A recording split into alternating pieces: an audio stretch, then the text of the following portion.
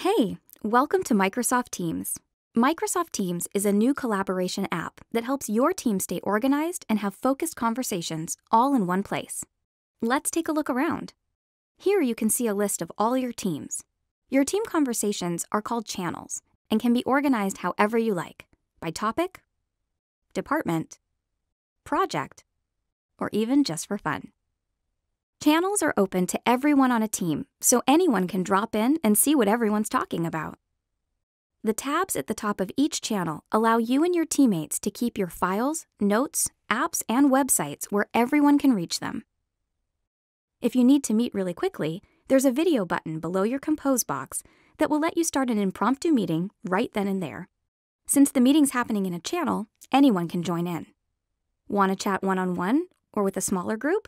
No problem. Just click Chat, and you'll see a list of all your private conversations. Quickly start a new chat here, or click on someone's name to continue an existing conversation. If you want to call people from a chat, you can do that right here. Click on Activity to catch up on all your likes, @mentions, replies to your messages, and more.